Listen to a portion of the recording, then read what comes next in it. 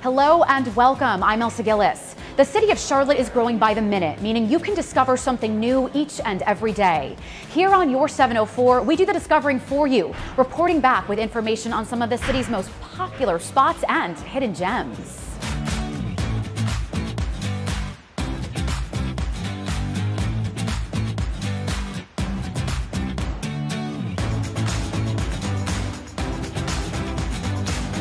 A cult restaurant favorite from the North Carolina mountains has made its way south.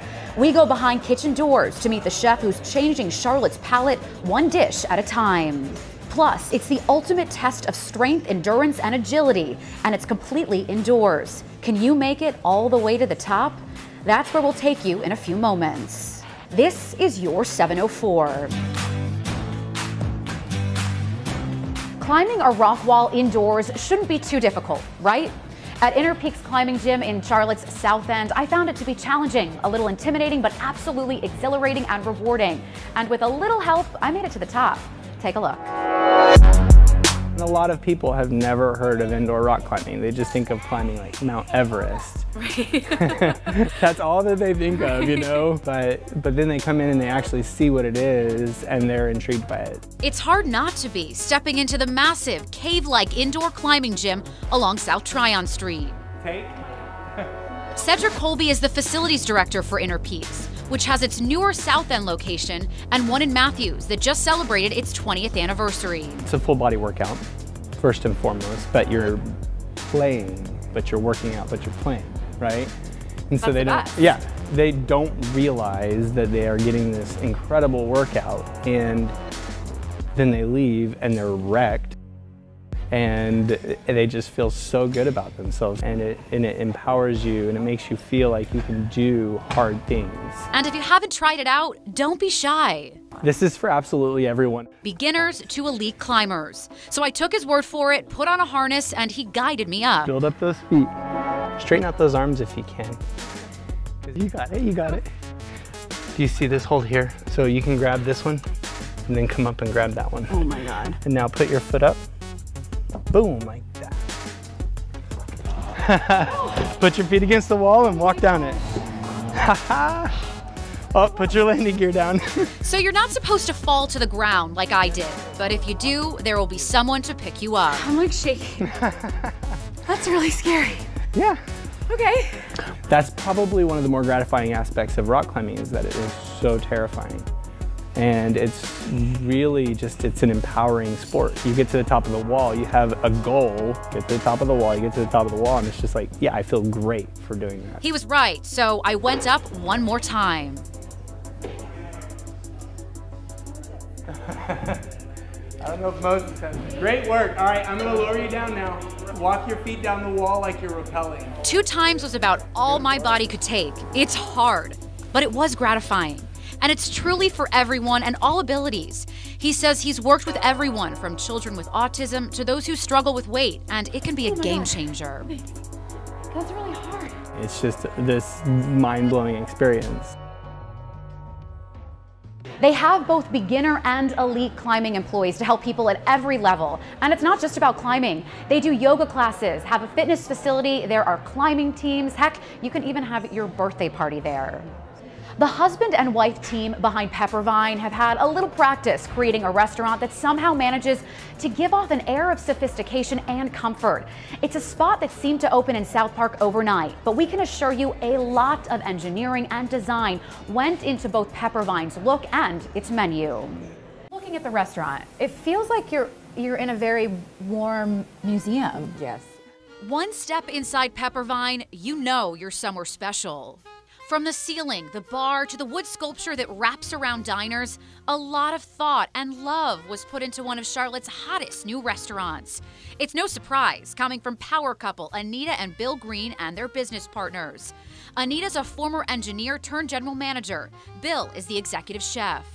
I think it's a good marriage. Bill is very creative, and I am very structured, so I think together it works. We met and got married and stayed in Charlotte for a couple of years, and we ended up in the mountains. We really wanted to open a restaurant in Charlotte, but at the time couldn't quite make it work. So we ended up we found a little coffee shop and we turned it into artisanal.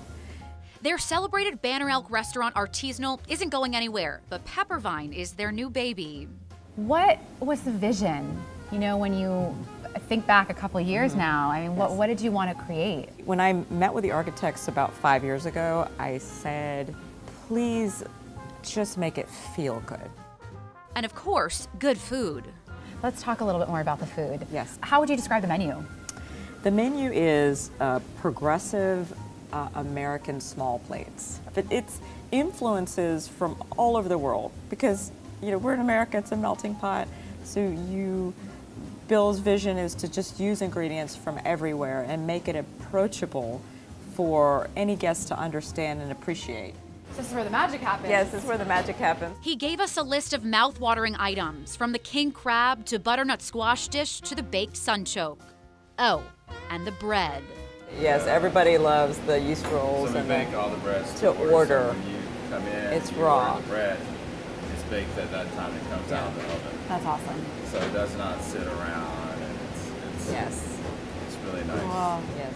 Another must at Peppervine, taking a step up to the second level. This is one of my favorite places in the restaurant, is just to kind of come up here when the lights are a little bit down and just have a drink and just chill until your table's ready. Yeah. So it's been kind of nice.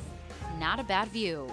It's almost like it's coming home for us, really. So we'll still be in the mountains. We'll still have artisanal. We do a little traveling back and forth. Yeah. Come summertime, but and we love it up there too. But I think this is home for us.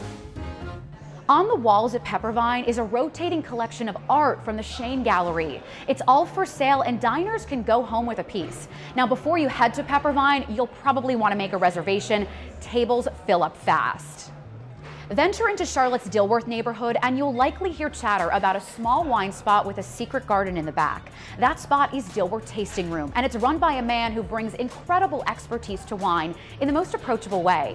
So I sat down with him and asked the ever important question, how exactly do you drink a glass of wine? To me, that's the most important thing. And I always say that in every empty wine bottle is a story, because by the time you get to the bottom of the bottle, there's always going to be an interesting story. For Dilworth Tasting Room's Jaffer Kovic, you could say his story started back in college by chance. Initially, I wanted to go for gaming, and that's what I was studying. And then a fraternity brother of mine said, hey, there's a class where you can get an easy A, and it's all women. I was like, oh, great. Oh, amazing, cool. And my initial attentions going in changed within the first 2 weeks. That Intro to Wines class turned into a lifetime love, intense further study, and a career in food and wine. Fast forward a few years to Charlotte, where Kovic was looking for a spot to open up shop. I got lost on the way to the airport. I went down Tremont Avenue and I saw this little red building. I'm like, my goodness, what is that? I asked my broker to send over the business plan to the owner, and we met, and from that point on, it was a great story. It's a story that's over 2 years in and going strong, no doubt because of an owner who seriously knows his wine. What is the proper way? Let's go over this. Whatever you think. Okay, like people are swishing and like, is that actually correct? How do you drink wine? I just put it in the glass and drink it. We go with the more rounder, wider glass at the bottom. It adds more surface area to it, so when you're tasting, always give it a good spin. Smell. Some people will retro-nasal smell through their nose and their mouth, and then take a sip. And he says it's okay to switch between red and white. Yeah, that's the problem. A lot of people will think, oh, there's this whole mystique behind wine. Listen, it's just wine, it's grapes. Just put it in the glass and drink it. His top advice, keep tasting different wines. So we try to keep it fresh and fun. I taste every single day. When we replace anything by the glass, we go through about 100 different wines for each selection. And no visit to Dilworth Tasting Room is complete without peeking at this gem of a patio. When I saw the building, I peeked over the fence. I'm like, oh my God, look at that. Why is that empty? Why is it not leased? That is a beautiful space, Yeah. but the combination that makes this really special. It's really nice when you come out here in the summertime or fall and spring and you don't feel like you're in Charlotte. It's like a secret garden Completely out of a so. fairy tale. Jaffer has wines you'll only find at Dilworth Tasting Room. He has some cool red and white burgundies. He loves wine from Hungary, and you'll likely find a Croatian wine, a nod to where his family is from. One thing you can count on, learning a lot about wine and always finding something new on the menu. A need for speed isn't just a saying. It's a way of life for some go-kart racers in Charlotte. We'll take you inside this racing facility to show you the unusual way they're attracting riders both young and old next.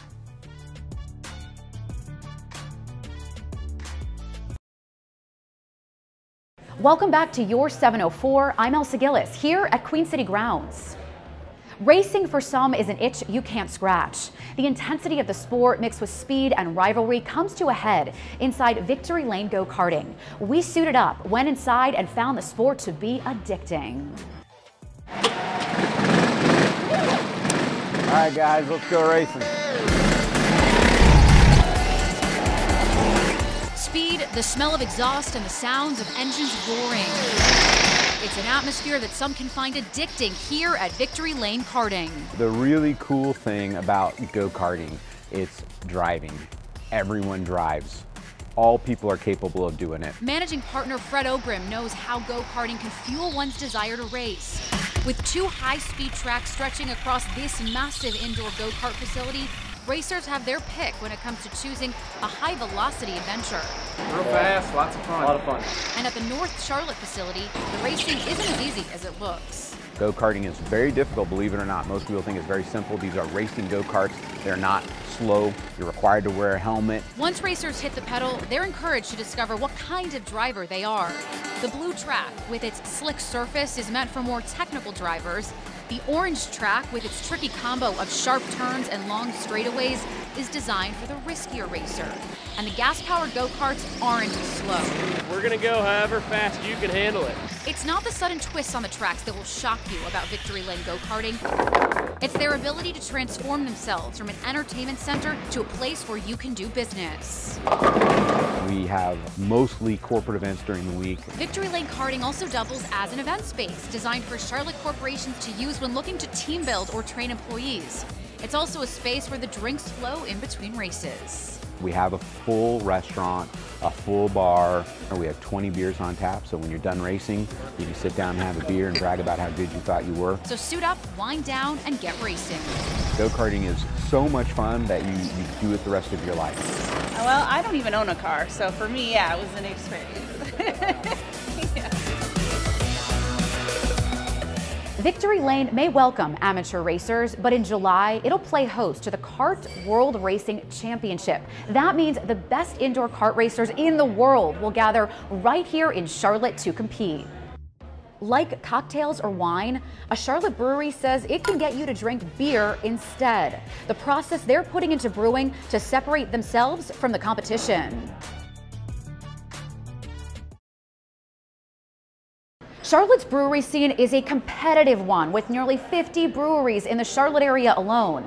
But at Town Brewing Company, the staff says they're brewing beers with an edge. Our Brittany Waters put the taste to the test, and this is what she found. So we're here at Town Brewing Company with Brian Quinn, head brewer. Yep. How does Town Brewing stand out from all of the Charlotte brewery roster? Trying to find how you can stand out in such a crowded market, a crowded field is challenging, but putting out really excellent, consistent quality beer, both a mix of classic styles and some more adventurous experimental styles. But it's not just about the beer. We've got a full kitchen, which you don't see that at as many Charlotte breweries, so that's been great, and we've been able to do a lot with beer and food pairing and developing a food menu that kind of works great with our beer lineup, because there's so much about food that can elevate beer and vice versa. So that's been very exciting for me. We've got a pretty exceptional wine list, especially compared to the typical brewery, red and white. We've got a couple of great local hard ciders on tap. We've got kombucha on tap from Lenny Boy here in Charlotte. And we're doing some house-made sodas as well. We really want it to be a comfortable place where people can hang out for one beer, hang out for a few beers, hang out, grab a bite to eat, and really spend the day here. So that is our Raspberry Hibiscus Session Sour. Sours have been very popular lately, and I love them because I feel like they're bringing in a lot of new beer drinkers that aren't maybe necessarily traditional beer drinkers, but cocktail drinkers, wine drinkers. They can get behind that type of product. It kind of drinks almost in the same vein of one of the spiked seltzers that are so popular right now. It's light, it's crisp, it's a little tart, it's refreshing, it's very fruit forward. And then right here I've got just a real old school classic American pale ale, so okay. Just kind of the opposite end of that spectrum probably. Our best sellers have been our Escape Plan IPA and our My Apologies, You're Welcome Hazy IPA. I like the name of that one. People, we're living in an IPA world, people love it. I definitely want to make sure I have some IPAs for that crowd, but not just IPAs. Right. So like I said, really want a broad range of styles for everybody. I'm excited to see the back, the brewery, where the magic happens. So. Sounds good. Wow, so this is where the magic happens. This is where the magic happens. Up front's where all the fun happens. Okay. So tell me, how does this all work? The process starts over here on the brew house, where we take the malt and we convert the starch that's on that malt into sugars, and that's kind of what we're ultimately after. After we extract that sugar from the malt, we cool it down and we send it over into the fermenters here, and this is where we add the yeast.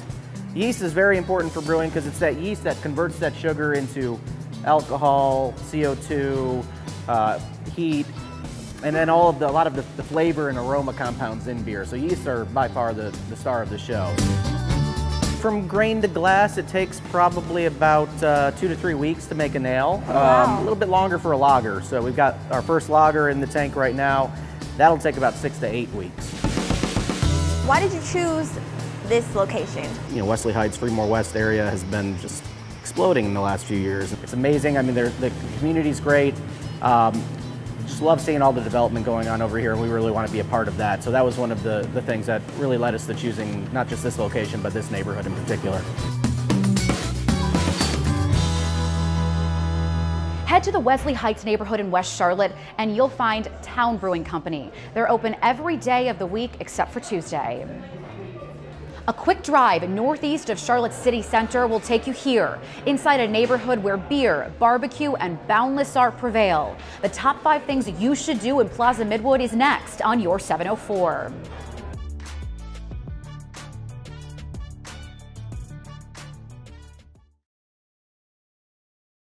Drive into Plaza Midwood and you'll think you're entering another one of Charlotte's historic residential neighborhoods. That is, until you reach the heart of it. Plaza Midwood is a melting pot of different tastes and character, with its eclectic drinking scene and colorful shops. It's a neighborhood that has a voice, one we think you should hear. That's why we're outlining the top 5 things to do there. Take a look. If you missed it before, you won't now. Stash Pad Vintage just underwent a colorful transformation involving gallons of purple paint, and shoppers have noticed. Number 5 on our list includes a trip to this vintage apparel and accessory store. What you may find inside is a surprise to us all, with classic vinyl records on display next to wigs, random art, and clothes. You'll likely walk out of Stash Pad Vintage with something you never dreamt of buying, and that's okay. Number 4 includes a stop for a meal at Zeta Jane's. Like Stash Pad, Zeta Jane's is noticeable, the lime green building right there on Central Avenue. Be warned, you'll likely see a line wrapped around the building during brunch. Zeta Jane's Bunny Rancheros meal draws large crowds in the mornings. The good news, there are outdoor games like shuffleboard outside the restaurant to entertain you while you wait.